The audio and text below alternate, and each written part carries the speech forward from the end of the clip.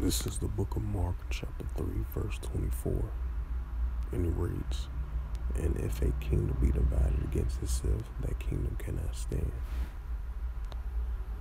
This is the book of Mark, chapter 3, verse 25, and it reads, "And if a house be divided against itself, that house cannot stand."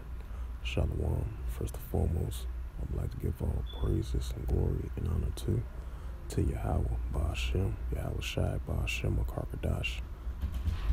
Shalom. Still going with the game. If they cut it off today, sometime probably tomorrow. Yeah, tomorrow. Yeah. I guess they go by the pew. Yeah. He's still around with the game. That's going on now. Yeah, I'm getting my ass out of here. Oh, okay. Yeah. Your shit came on too, huh? Yeah. Yeah, that's why Bert went to the store and get the money off of that. I don't miss no money. That shit be gone. Yeah.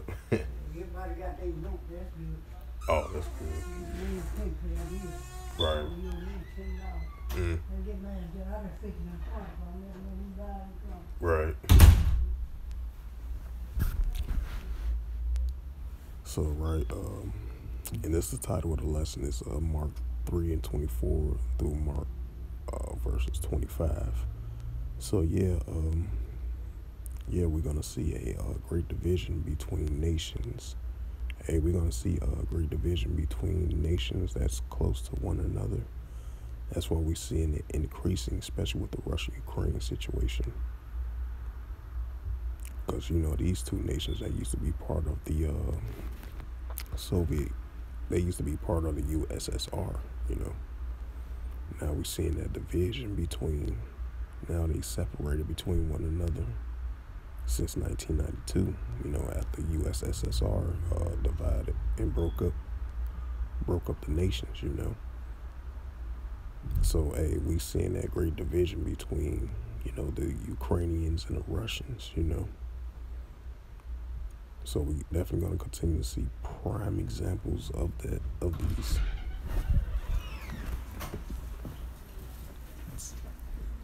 Thanks, bro.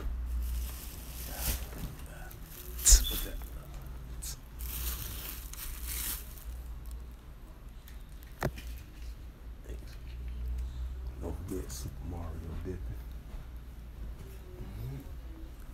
Mario with that championship hoodie on, Timberlands on. Now it's fun.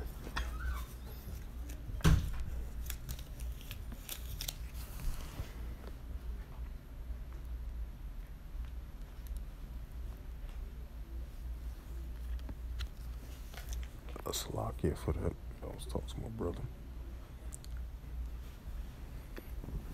So yeah, back to what I was saying. We're definitely going to continue to see more great examples of nations are divided against one another. Because, these nations are used to be close neighbors. North Korea and South Korea is a prime example. Because, what they used to have, the Korean War. They've been divided against one another. Because at first, when I believe Donald Trump, former President Trump, was president, and then I believe he had crossed the border from South Korea to North Korea. And North Korea, South Korea settled their differences after a long division between one another. Now, as of lately, we're seeing that division once again between North Korea and South Korea. So that's a prime example that we are going to see houses of nations that used to be close border allies with one another. Now they separate with one another as they being adversaries against one another. And we definitely seeing that with the Russia-Ukraine situation and the North Korea versus South Korea. And we see many other prime examples of that. Taiwan and China, prime example. And South China Sea got their own self-governed island. China, the South China Sea, they got their own island.